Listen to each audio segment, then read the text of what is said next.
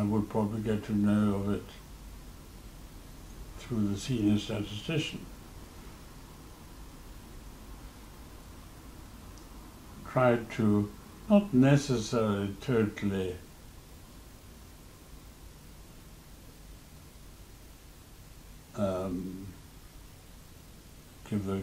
give a wrong figure, but at the wrong time, or too late, or too early, or not enough detail, or sometimes wrong. And I got to know of it. Maybe the senior statisticians came to me as the boss and said, my Secretary of State is trying to delay, or more often not publish.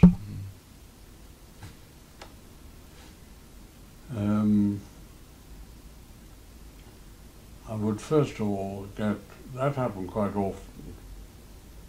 We don't need to publish this stuff, if they were embarrassed or something. Now, if I knew that it should be published, or correctly published, etc.,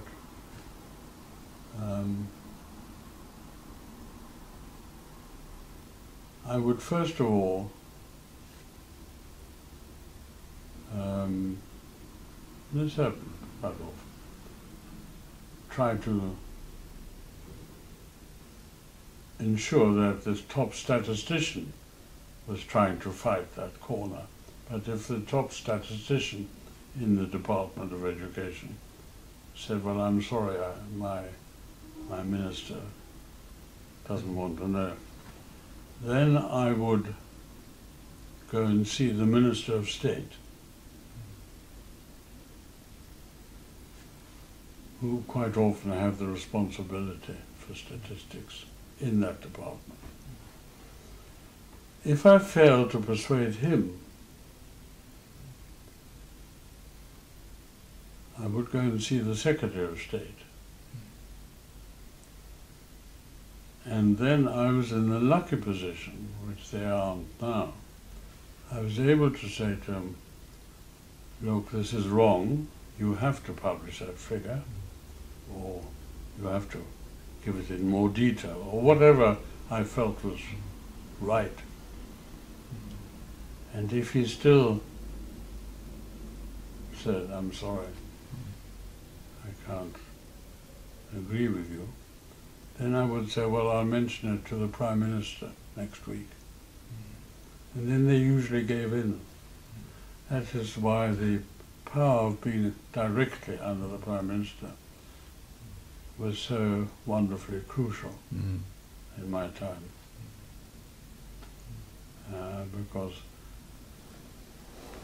they didn't want to have fights for the Prime Minister over statistics on the whole.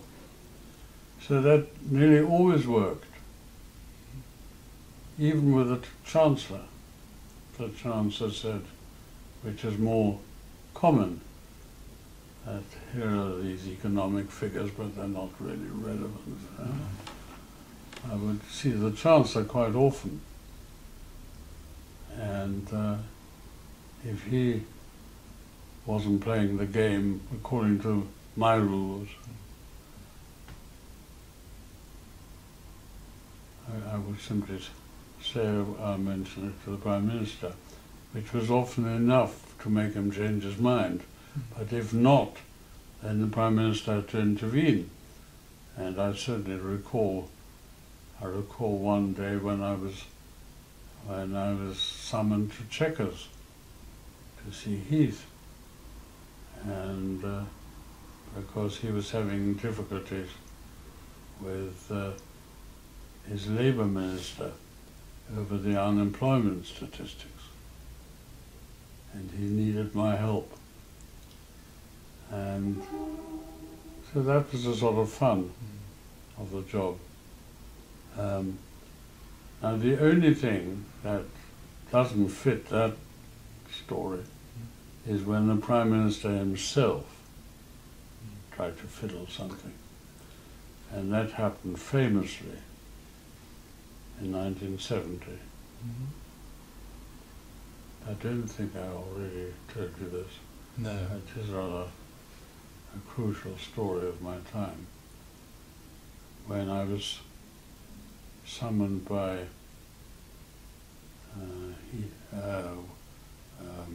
Wilson.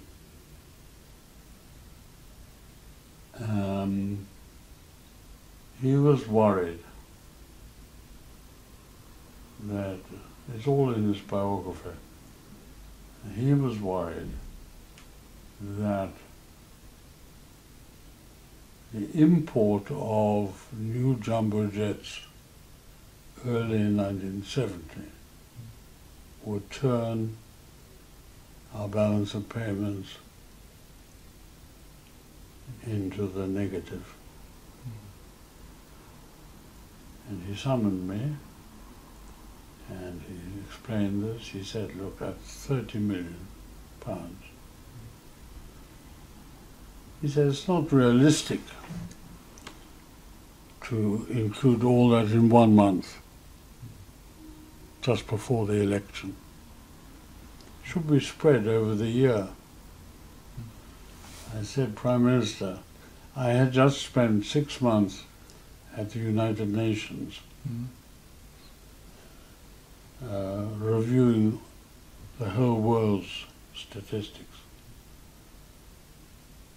And we'd confirmed one of the rules, that imports and exports are measured in the month in which they occur. That was a rule. I said, Prime Minister, that's a rule. He said, yes, but this is so unusual. So he argued. And I said, well, I'm sorry. These figures are going to come out in January.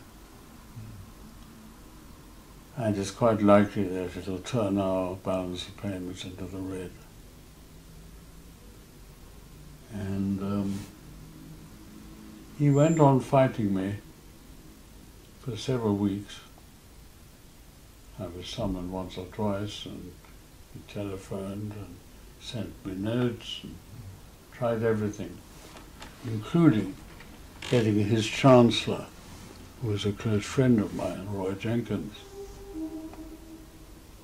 He actually got me out of a performance of Figaro at Glyndebourne to try to persuade me. And I said, I'm sorry, Chancellor, there's no way.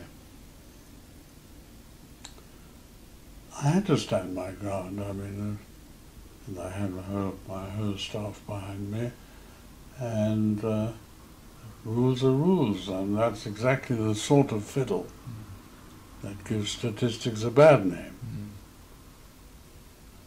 So I stood my ground, and in the end I wrote a resignation letter, which I sent. The resignation was not accepted, and he withdrew his pressure. And so the figures were included, the 30 million, and he did lose the election. And he never doubted for a moment that it was due to that.